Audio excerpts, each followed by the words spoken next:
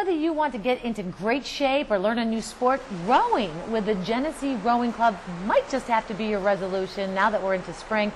Don't worry, it's not just for people who are on the crew team in college. Anyone can join up and learn how to row. And today we're going to be talking with the rowing director for the Genesee Rowing Club.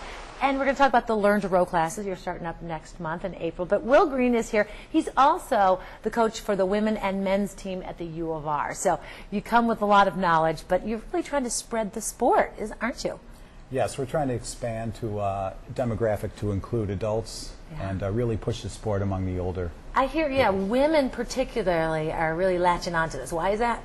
I'm not sure. I think they're more willing to try something new. We seem to have about a 2-to-1 ratio of women coming out for the sport compared to men. Huh. Well, and I asked Will, is it okay for your back? Because I worry about that for myself. But you said really it strengthens the back, and it's probably not so tough on your knees like running would be. Right. We get a lot of people that are actually rehabilitating from knee injuries and back injuries, and the back is basically used to support the body as opposed to being a primary mover for the sport. Right. Well, it's kind of fun to watch, and we see the boats going down the canal all the time.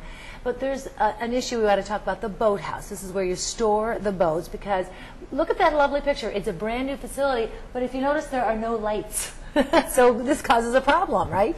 We're trying to do two things. We're getting a generator so we can light both internally and externally, and we're going to put some exterior lighting to make it a safer environment. We're in part of the park that's not used very often, so we're trying to brighten up the corner of the park right on the corner of the intersection of the canal and the river. Right by the Genesee Valley Park in that area? Yes, and it's right under the flyover for Interstate 390 where it crosses the river. And so this is when you're doing stuff on the river, but we saw some indoor shots there. You do the classes all year round in the indoor facility in Pittsburgh? Well, when we can't get outside in the months typically between November and March, of course we could this March, that's when we focus on our indoor training to prepare us for the season. Yeah, we were over the U of R yesterday. We saw, it was probably your teams out there on the water.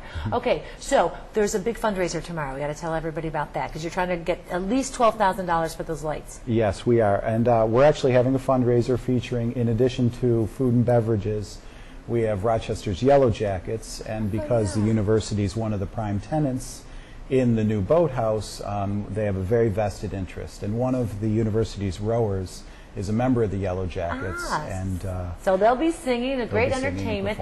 And it's coming up on Saturday. I want to tell you all about it. It's at the Blue Heron Hills Golf Club, which is in Macedon, and you can just show up at the door and pay your way there, right? Yes, starting at 6 o'clock, tickets available at the door. Great, and we linked up the information at WHEC.com. Also information about those Learn to Row programs coming up in April, so you got to check it out. But thanks so much, Will, for joining us, and good luck with the season. And thank you. All right, we'll be back after this.